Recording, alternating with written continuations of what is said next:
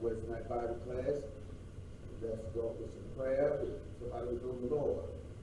Most holy and everlasting Father, Father God, thank you for your grace and your mercy. Thank you for the gift of your Lord and Son Jesus. Thank you for the Holy Spirit. Thank you, Father, for your word, your name, and your blood. Yeah. Father God, thank you for allowing us to come out tonight to learn more of you, Father God. Yeah. Thank you for allowing us to learn about the one who first loved us, Father God. Father, we pray for the teacher that you continue to give him wisdom now on your word, that you continue to let him make it plain, that we're able to understand it, Father God, and use it in our everyday lives. Remember those that are here, those that desire to be here, Father God. Blessings of blessings, praise God. And Father God, we pray that you just continue to allow us to study your word, to show thyself approval. For we need you, Father, and we know we can't live without you. In Jesus' name I pray. Amen. Amen. Sister, we got the strength of prayer. Tonight, look at with me at Paul's letter to 2 Timothy, 3rd chapter, and I'll start at the 15th verse. That's some things that we. Verse 7. 2 Timothy 3:15. Start at 3:15. Some of these truths that we've going over for the system and through our Bible class and teaching, and we just rehearsed, we refreshing ourselves, and so we find these words. And that from a child thou hast known the Holy Scriptures, which are able to make thee wise unto salvation, through faith which is in Christ Jesus. All Scripture is given by inspiration of God and is profitable for doctrine, for reproof, for correction, for instruction in righteousness, that the man of God may be perfect, thoroughly furnished unto all good works. That's what we're looking at. That's what we're looking at tonight. The works of the word. The works of the word. Paul writes to Timothy and say that, first of all, that the word of God is wise, make you wise unto salvation. That means that, you know, I mean, that all Scripture is given by inspiration of God. And it's going at that point that it's God who gives us this body of truth. He uses human instruments to convey it, but everything that is said and written was done by men inspired by the Holy Spirit. These are God's truth that we couldn't come up with it ourselves, because we got our own truth that ain't worth nothing. But God gives us a whole body of truth, and that's the Word of God. And the first thing that it does, that is able to make us wise under salvation. We were born of the Word, right? The word came and quickened us. And the word conveyed this message, that Jesus Christ came and he died for our sins, was buried, and was raised from the dead. That was the word that saved us. It saved us. God said that word. And when we heard it, it has the power to make us alive. Quicken us. And so Paul writes and said that the word of God is wise unto salvation, but it also does some other things, right? It gives us doctrine. It's good for doctrine. That is the teaching. Right? That is what the Bible teaches spiritually. That's able to become our foundation for every thought and every action that we would do in our lives is based on that body of truth. And so it's good for teaching, the doctrine. No other philosophy or ideology and none of that stuff is able to do what God's truth is able to do. It's the absolute truth, we said, that it says to us the truth of God that cannot be overwritten, cannot be pushed aside. It is God's truth that will hold up against in everything, in every situation. It is the absolute truth. Men they create their own set of truth because they want to make the truth comparable to their actions and their thinking. And so this person got a truth and that person got a truth. And remember when Paul dealing with the Jews, he said they had a truth. The truth is their righteousness. That they say that this is what we're going to follow. But the Bible says, Paul says, my heart's desire for Israel is that they might be saved, for they have a zeal of God, not according to knowledge. They have set up their own truth, their own righteousness, and all sinners establish their own righteousness. They do what's right in their own eyesight. But there's only one absolute truth, and it comes from God. Yeah. God gives it. He has the right to give it, first of all, because he's the creator. Oh, yeah. He made everything. That's right. He put everything together, so he ought to know what makes things work. Amen. And so when he sets it up, if you follow his truth, then peace and joy and happiness will proceed from it. But men are rebellious. They want their own truth to do what they want to do themselves. And so they push God's truth aside and establish their own truth. And then they want to make it the truth for everybody. I'm trying to add some integrity to it. So they say everybody's doing it. If everybody's doing it, you got to be right. Right? You got to be very. And so they establish that principle that it is the truth because everybody is doing it. And a lot of times they blow their truth up. They exaggerate it, right? They exaggerate it. And a good example of that would be homosexuality. Yeah. They took and blew that thing up and made like it was so many people that was involved in it and so many homosexuals and it was acceptable and so forth, and they blew it up until it became, from their perspective, an established fact. And that's what men would do. Men would set up their truth and make it an established fact. But God's truth and God's doctrine is what he gives to the church to help us all. He gives to us. Amen. Right? And that's the thing that when we stand on it and establish our lifestyle and establish our life and deeds and thoughts, it makes us peculiar. Jesus said that Father, sanctify them with your truth. It is God's truth that takes and sets us apart from everybody else. Help us, Lord. If not, then we do what everybody else does. Help us, Jesus. And so Paul said that the word of God that is given by inspiration of God, it is good for doctrine. That's what we preach and that's what we teach. We preach the doctrine of God given to us in the Holy Scriptures by way of the Holy Spirit, and that's what we establish everything on. We base everything on God's word, and so if an argument or disagreement comes up, then we go to his word, see what he says about the thing, and there's something that appears to be a gray areas in terms of the doctrine. For example, they say, well, the Bible says about smoking. So, there's a great, but listen, this body, some things are implied, this body belongs to God. Amen. And so you violate the laws in which God has set this body up, then you're going to run into trouble. You smoke, and then after you smoke, and then it come out, I hope I don't get cancer.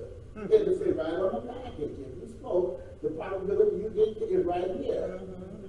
So our doctrine, the doctrine that God gives us is how we establish the lifestyle thinking and action of how we live, and we refer back to it instead of referring back to some philosophy or some wisdom of men, because God said the wisdom of men is what? It's foolishness. Yeah. You see on TV like, they wise, man. I saw the woman say the other day she couldn't wait to hear Obama's wife.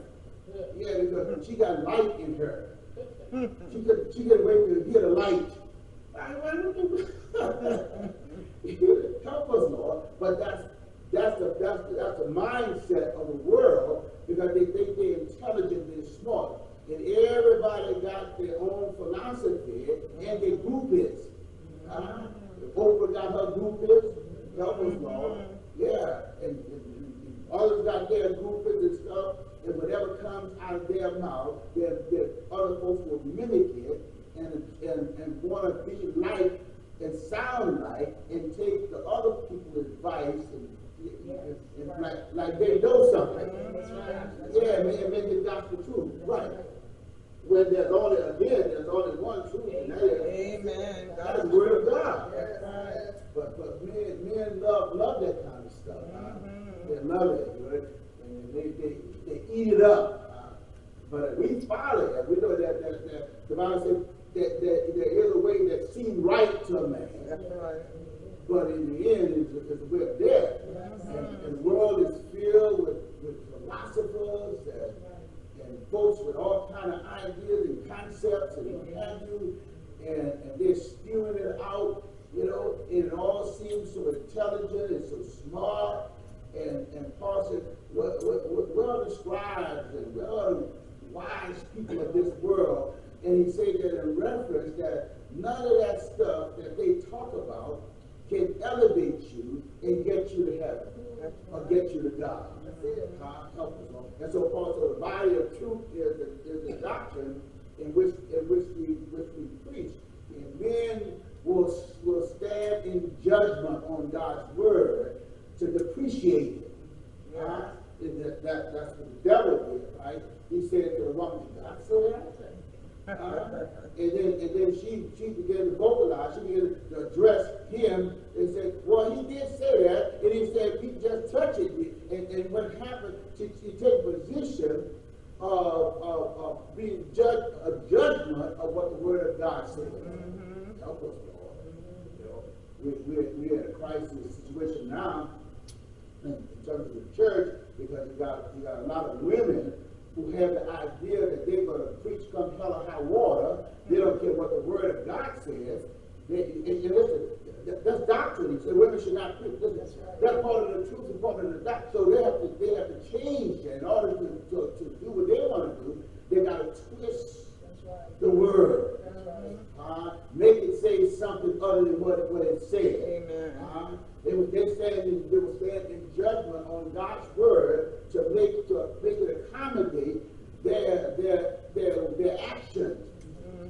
And so Paul said it's good for the word of God is good for doctrine. Well, if it's what you stand on and what you believe, then you ought to study. That's right. That's right. You can't identify error unless you know truth.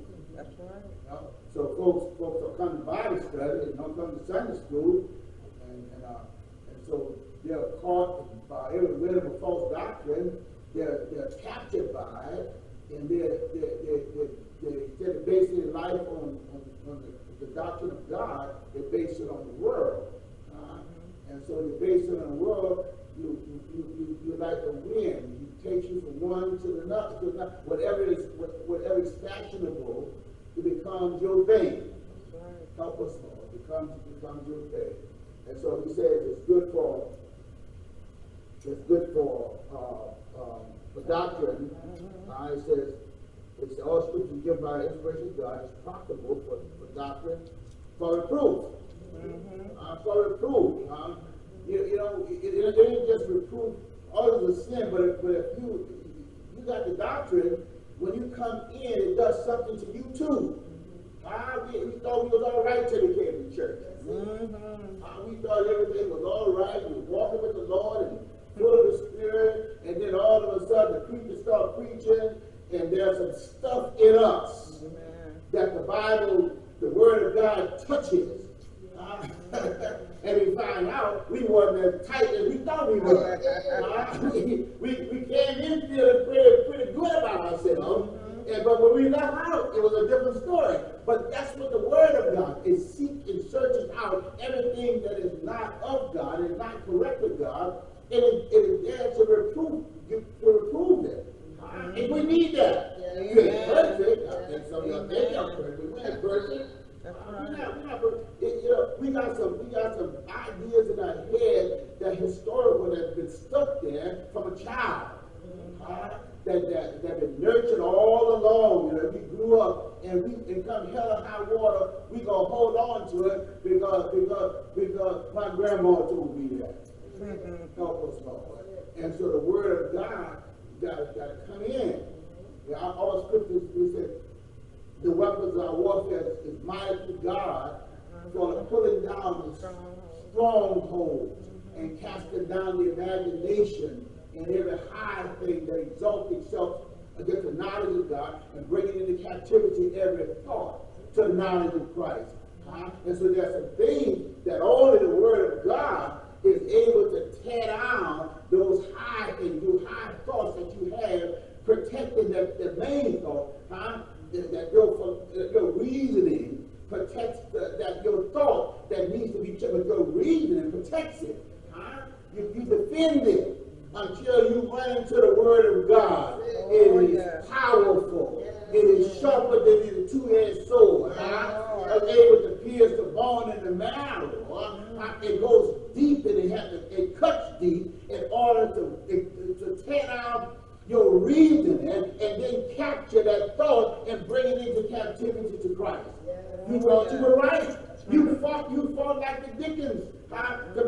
This how I'm gonna do it. This how I'm gonna live until the Word got you. Help us, Lord. And it tore down you found your reasoning was faulty. It was faulty. It was based on hearsay. It was based on bad information. It was based on the world conditioning you, and causing you to accept what it says instead of what God says. Well, if you come long enough, help us, Jesus. God is able to, the Spirit is able to tear that stuff down. And sometimes He uses sickness and trouble to tear down our high things, our reasoning. And then we get us to the point where He causes us to surrender. Lord, I was wrong. You were right all along. And listen, He brings you to a state of repentance. And repentance is that it's from God, is that you agree with Him concerning you. That's right. You were defensive, and we all defend that stuff until the Spirit really gets us, and then we repent, and we point to us as God points to us and say, yes, Lord, we were wrong. Because He can't help you unless you admit you were wrong. No excuses. The Bible does not take any excuse. When it presents the truth, there ain't no excuses against the truth other than your rebelliousness. You can continue doing what you want to do and continue having the attitude you would have, but you'll find no peace. You'll find that there's a burden that's on you, and it won't leave until you do the right thing. Help us all. And so it's good for doctrine. It's good for reproof, and I said that reproof at times it gets us. It's designed to deal with error and to deal with sin. To say about you're wrong. Help us, Lord. And we don't like to do that because we hate confrontation. We like that. But if God has given it to you, I don't care if you're mine, you got to say you're wrong. Amen. We don't like fussing and stuff in the church, but if you're in a position, pastor, or deacon, wherever you may be, and the person And listen, even if you've been bought a lay person, and the Bible says if you know a fella ain't doing right, you go to him, confrontation, and say, listen, you're not doing the word of God says. And he tell you where to go to, but you go get somebody else. And go back and do the same thing. And when you tell both of y'all where to go, then you bring it before the church. That's right. Help us, Lord. You bring it before the church. And when the church deal with it, they say, you got to get out of here. But we're afraid of that kind of confrontation. We think that we're supposed to be all loving. That is the thing, but it is love. It is love when you tell somebody they're in error, that they're wrong. But if we placate them, if we treat them like nothing is wrong, and then that encourages them to continue in their mess. Change comes from confrontation. You know, in confrontation, say, listen, you're out of the will and the word of God, and because you belong to the church, you need to be back with us. We got to treat you different. We treat you different.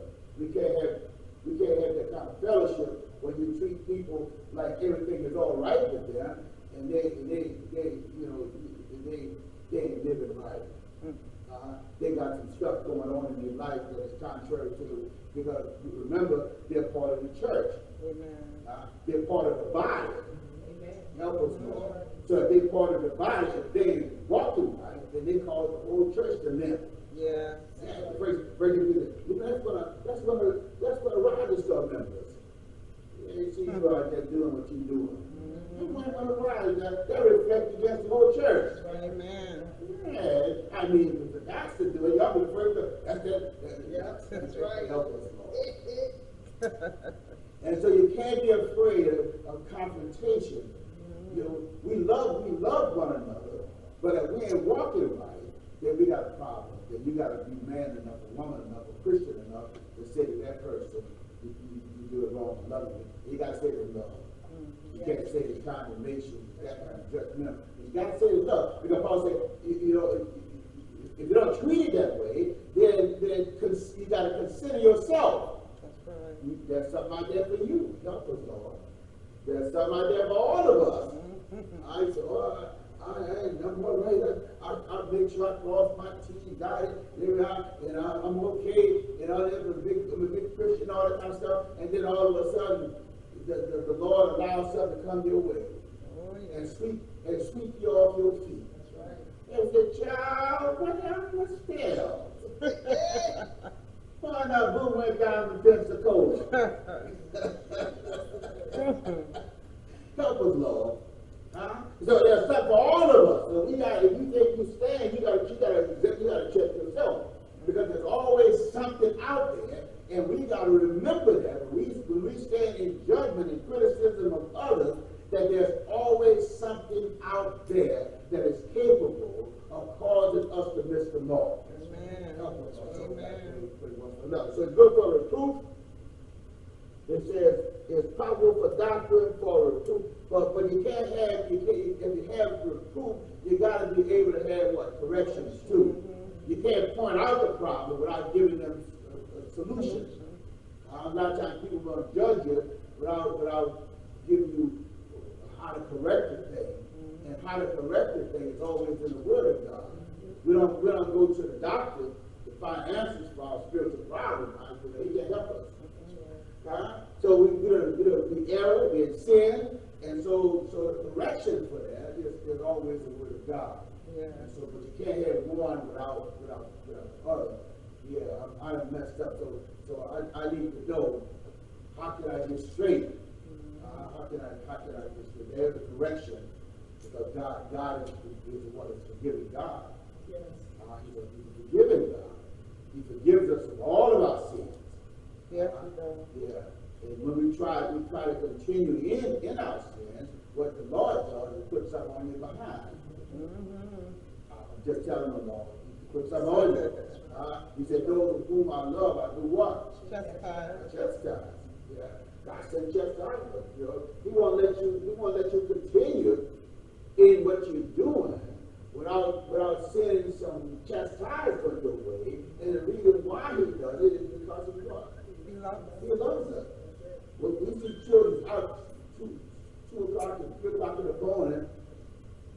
parents at home sleeping, that means this, they don't love the children. And that's the problem. They don't love them. You know, if they love them, they discipline them. Amen. Yeah, they don't care about it. That'd be somebody else's problem. I'm home sleeping. But God don't play that. Help us, Lord. If you're out of the will of God and not walking in the way of God, then as a father, He's going to send chastisement. Help us, Lord. We send chastisement in various ways, doesn't it? And one of the ways that He sends with us is that we lose the sense of His presence. Yeah. Help us, Lord. That goes first, right? And then He uses whatever else you want to do. Sometimes sickness, sometimes trouble. If you're headlong, you won't listen to nobody, He'll allow you to fall into those traps that are out there.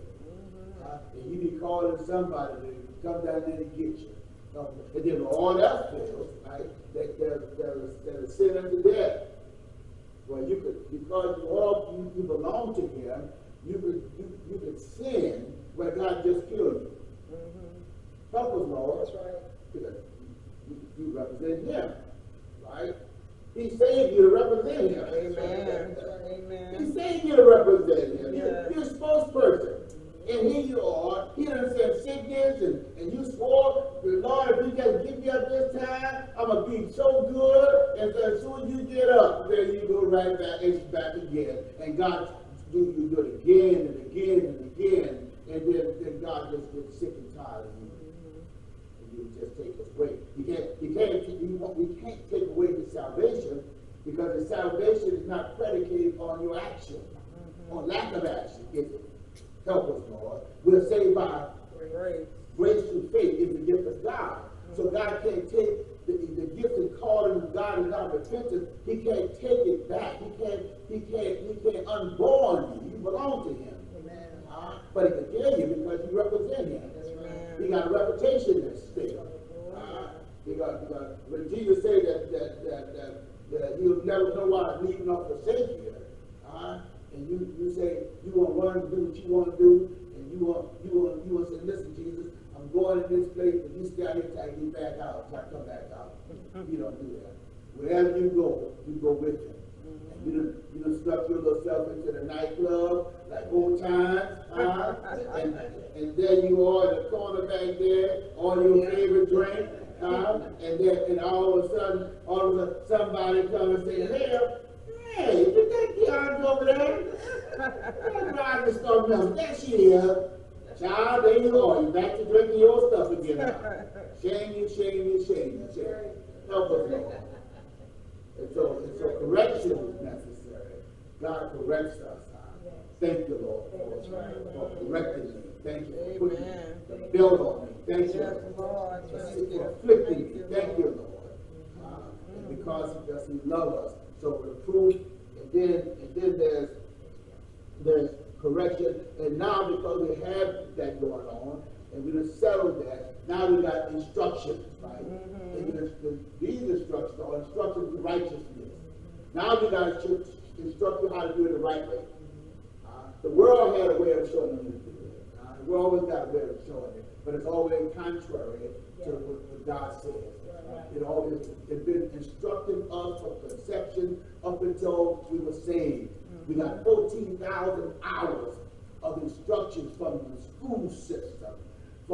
We had to sit and listen to the political system, the social system. All of that, put all of that stuff in your head, and your life and lifestyle was based on all of their instructions. How to be happy? You want to be happy? They said, get you some liquor. You want love? Get you some sex.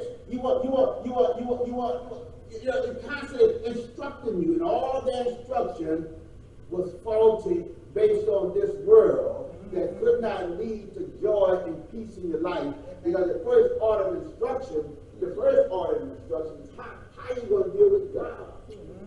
Oh my God! But he becomes not consequential, because to him, God is in everything. That's right. So we'll make him what we want him to be. And so that's the first order of instruction. Do what you want to do. You ain't got to worry about that kind of stuff. But then when we're saved, we understand that all the instructions of the world was faulty and demonic. And you got to be careful because even in the church, you can get some demonic instructions in the church, even in the church. So you got to be careful because if they're not doctrinally sound, you know, the doctrine is not to be added or taken away. The Mormons say, wait a minute, we're going to add to it. We're going to give you the Book of Mormons. You need the Book of Mormons to go with the doctrine of Christ. You need the Book of Mormons. Well, then you got Christian Science. So wait a minute, we're going to add to it too. We're going to give you health and science. You need that. You remember? Yeah. And so they add or twist the doctrine in order to perpetuate their demonic truth. Because the objective of the devil to come to steal, kill, and destroy is a cause. You can't fault for your salvation, but you can mess your reputation up so bad, your testimony so bad. And the devil knows that. Once you're saved, but you can mess it up so bad that nobody believes you. Help us, Lord. They don't believe you. Don't believe you. You done fell into that thing where you following them and you beat you 4 and 5 times out of a week, and their objective is to transform your attention from the house to the church. So as a witness, you're going to meet 3 or 4 times because they got to continually reinforce their cult theology in your head. Where the most important thing is that it's something other than obeying what God says, but obeying what the church says. Help us, and there's a difference. There's a difference. There's theology that deals with so-called the church, and then there's God. And sometimes Catholicism is one, that they have a whole system that overrides what the scripture says and impose upon its parishioners what the church doctrine says. Help us, Lord. Now, the church doctrine overrides the word of God. Oh, help us, Lord. There's only one sacrifice, and when we do that, then there's no more sacrifices. And he died one time. Help us, Jesus. But their doctors say every time you do a mass, we're going to pull him down, talk about Christ, that any priest, whoever he may be, has the power to pull Christ down from his throne, who sits on the throne, and pull it down and crucify him afresh. Every mass, millions of times per day that they do it. The doctrine of the church overrides the scripture. Help us, Lord. Oh, we think about that now, but that's what happens. That's what happens. They set up their own thing, and they create their doctrine of man's theology that overrides what the Word of God says. So you can have a church. If you have it in the church, you can have some faulty stuff going on, some demonic stuff going on that has absolutely nothing to do with God. That has to do with man, that has to do with money. Help us, Lord. Yeah, that's good. So you gotta, in order to receive the correction, you gotta know what the Word of God says. You gotta do what the Bereans did. They searched the scripture daily to find out if it was so. But people ain't worried about that. They ain't worried about that. Whatever comes out of some of these people's mouths, they receive it as being true without checking it out for themselves. You know, we scared about it. We scared of controversies. When they say, salvation is only established on talking in tongues and this kind of stuff. The evidence of speaking in tongues and this that's how you know you're saved. That ain't how you know you're saved. That's ridiculous. The Bible don't say that. It says salvation is a what? It's a gift. And when you get it, everything's come with it.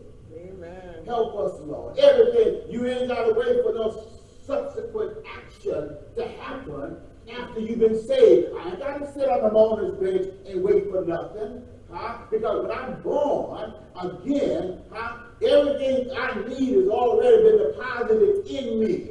We have this treasure, help us, but in earthen vessel, that the powers of God, and God has given me everything I need for time and eternity when I'm born again. Oh, yeah. Oh, help us, Lord. He put my name in the Lamb's Book of Life. Yes, Lord. And said, now listen, my instructions are to shine as an example. He made me in his image, that when people see me, they see him. Yes, Lord. And when he's tired, when he's finished with me, regardless, when he's finished with me, when he has used me to his pleasure to do his work and his pleasure, then he takes me out of here. Oh, yeah. It may be early, it may be late. Help us, Lord. I got to go see a woman tomorrow, 95 years old. Spencer, but Brother Spencer's out to his mother-in-law. She's 95 today. Help us, Lord. But that don't, your age don't give you a walking pass into heaven. Help us, Jesus. You got to be what? You got to be born again. And listen, don't when you're born again, it's about reading the scriptures. Like that's to get power to save you. When you hear the good news. What is the good news? The good news about who? Jesus. The good news about Jesus. That he was our substitute. Yes. That he came and died in our place. Amen. And God was pleased with his death and pleased with his life. God imputed the righteousness of a righteous life of Christ and put it on us and took our life, who was sinner, and placed it on him, laid on him the iniquity of us all, and he died. Yes, he did. Yeah, he died. But he didn't stay there. God was pleased with it. Raised him from the dead. Help us, Jesus. And the evidence of who he said he was, who he is that he said, when I get home, I'm going to send another one just like me. Help us, help us, Jesus. And then, listen, that's his evidence, right? And listen, when he came testifying not of himself, but he came testifying of Jesus. He told him how wonderful he is, how marvelous he is. Well, help us, Jesus.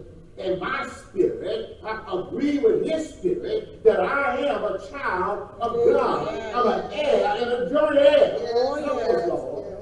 Yes, indeed. Yes, indeed. But listen, we got our Genesis from the scripture. The Bible told us so. It gave us in the Old Testament his anticipation. In the New Testament, it comes. It is what you call it. He's born man and God. He was born, and then in the epistles we get the explanation, and then in Revelation we get what we get. We get his glorification. But it all has to do with him. His whole Bible has to do with him. The Old Testament with his types and shadows. The New Testament with the reality of his personhood. They say Emmanuel. God is with us. Help us, Jesus. And then the explanation, all of his epistles talked about why he came, why he died, rose from the dead, went back to heaven, and then Revelation gives us his coming back, give us his glorification, that the Son of God comes back to claim what is rightfully his. Oh, help us, Lord. And guess who we bring with him? Oh, help us, Lord. Help us, Jesus. You don't leave me in the grave, remember? You don't leave us in the grave. He comes the first time, he snatches us away. And those who have died, the Bible said the trump of God shall sound, and the dead in Christ going to rise. And Paul's thinking that he's going to still be alive. He said, we who are alive. I wouldn't mind it happening to me now. That we who are alive, I don't mind having to be now. I know he took the sting out of death. And the sting of death is what? It's sin. And the strength of sin is the law. He took the sting out of death, but all death can do is bring you to your God. It's a transport, it's an RTA. Help us, Lord, to deliver you right in the presence of God. Amen. Oh, bless his name. Yes, Lord. Oh, help us, Lord. And so all this we learn from what we learn from the doctrine. God gives us the whole story in detail. From beginning to end. From eternity past to eternity future, he puts it right here. He puts it right in this book. And listen, and then he gives you the power to believe, to think, to believe, and the rest to lean on it. And so when death starts knocking, sickness starts coming, and years start passing, you got this. If our earthly house is dissolved, we got another building. Yes. All that part of the doctrine that hold us together and compose us. Well, we don't panic, we don't fall apart, we don't throw up our hands in hopelessness, because he is our hope. He's our blessed hope. Yes. Help us, Lord. That says he ain't finished with us. Amen. Help us, Lord. And so it's good for correction, instruction in the righteousness. Teach us how to live right. Not be swayed by this world in pursuit of prosperity, in pursuit of health and all that other stuff that they're in material things, all the other stuff that they will have you in pursuit of. When listen, the Bible says that the Father has given us the kingdom. He said, by peace I give unto you. Yes. Give us our, we got his love. We have everything that we need to live this life to its full capacity, because God has done what he did for us. And so it all begins with the doctrine, with his word, with his teaching, what he explained to us, what he did for us. And the reality of it is that we have his Holy Spirit. We have the author. Help us, Lord. You had, how many men? 1,200 men writing this Bible. I think I read that somewhere. But they were acting under the power of the Spirit. But listen, we have the author. It's enough that they wrote it, but we got the author who put this thing together that resides in me. Who leads, even if I was blind, who leads and guides me into all truth. Yes, Lord. Help us, Lord. Thank you, Lord. And so that's our lesson tonight. The lesson that Paul gives to Timothy, so you don't be afraid. People, youth, and know how to handle the church, and this and all that other stuff that came about, that his mama and grandma implanted in him and told him from as a youth. They exposed him to the Word of God, and just piled it all up. And that's our problem in our church, is that there's no young people. They leave them at home. They let the television indoctrinate them. Let the community indoctrinate them. And so by the time they're grown, they have no connection to the Lord. And so they're perverted. They got calm faces, but they're killers. They graduate from college and high schools and all of that stuff, but they're whores, and murderers, and killers, and fornicators. Well, how do you do that, Frank? Well, Jesus said that. Yeah, that's right. He said, you got all that in your heart. That's right. You got all that in your heart. Everything is deposited right in your heart is deceitful. All that's in your heart. And so unless a man been born again, that stuff will seep out. That's right. He said, well, they didn't have it. Well, either that you're self-righteous. Either way, you're on your way to hell. That's right. You're on your way to hell.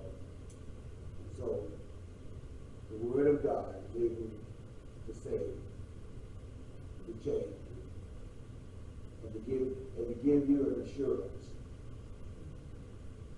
Help us, Lord, that God will do exactly what we say. This is Pastor C.L. Franklin. This is Rise From Missionary Baptist Church. This has been our 7 o'clock Wednesday night Bible class. Come and join us on Wednesday night at 7. Church service is at 11 o'clock. Sunday school is at 9:30 in the morning on Sunday morning. Come and hang with us a while. We won't keep you too long. But don't come here crying and all that kind of stuff. Complaining. Come here worshiping and praising God. Amen. Amen. Amen. Thank you. Yes, Lord. Unplug yourself.